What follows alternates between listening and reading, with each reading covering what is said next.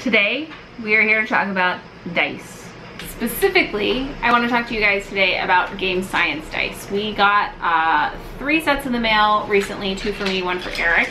And I want to talk about them because I had read online that they are extremely well balanced and that they are superior to all other dice in how they are crafted and made. And I had high hopes for these beautiful dice, and they are really lovely, and you can customize the color that they paint the numbers, because when they make them, the colors aren't in the numbers themselves, so you can have blue dice with pink writing if you want. I got silver on mine because I thought it would be easier to read. I have often a hard time reading the dice, so I would say that the dice themselves are beautiful. The clear crystal colors are really nice. The numbering is excellent. Like, I'm really pleased with how the numbering turned out on mine. Eric had requested red, and his dice, his dice are clear, but he wanted red writing, and the red turned a little more pink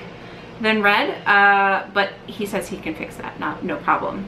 The reason I wanted to do a quick little super short video about this is that for the couple of reviews that I read online that were, these are so great, these are so wonderful, I was surprised at how many pits or how many sort of raised sections each of the dice had, because I felt like that would potentially detract from the balance. And I haven't reached out to them yet, but the fact that it was on almost all of the dice that I have led me to believe that this isn't a manufacturing error, it's just sort of how they come. So I'm not sure what makes them so perfectly balanced or what people are loving so much about them. That being said, I felt like they've rolled very fairly.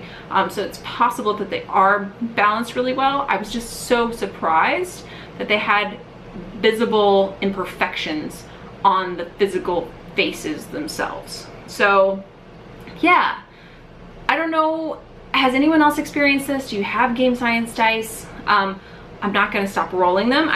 What I did was I took out the scraper for the Citadel miniatures that we have. I mean, for the Games Workshop, all the Warhammer stuff, and I actually scraped down some of the really, like, there were really raised sections on some of the dice, and I just wanted to smooth them out a little bit.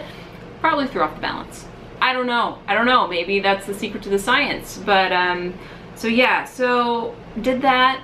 They seem to be fine. They are rolling really well. If I find out that if I roll them more and they seem to feel like they're not rolling very well, then I will probably retire them. They are so pretty though, and I just got them and I want to use them, and they did roll really well for me. So just putting that out there. Also, I think it's really cool, the D4s, their pointy ends are cut off, which is nice, because if you ever know, if you played games, you know if you drop a D4 on the ground, you're gonna step on it and stab your foot, and it will be bloody. So this, while they are pointy, they also are slightly squared off, which is funny and nice, and someone probably has stepped on these in the past.